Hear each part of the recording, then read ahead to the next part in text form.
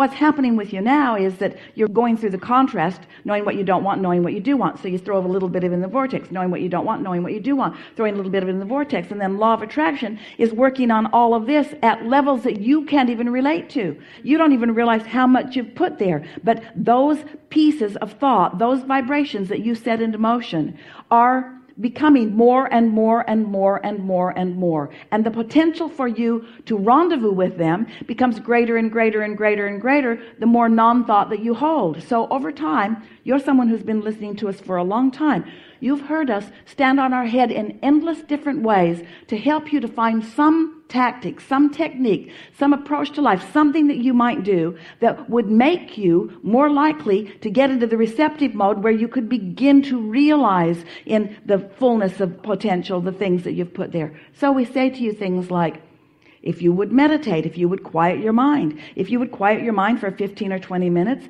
don't ask more than 15 or 20 minutes, but if you would quiet your mind, if you would just find something to focus upon. So then you wonder, well, what is meditation? Because when I sit to meditate, I don't quite know what to do. And we say, find something to focus on. Listen to the dripping of a faucet, or focus on the flicker of a flame, or listen to the sound of the air conditioner in the room that you're in. Listen here.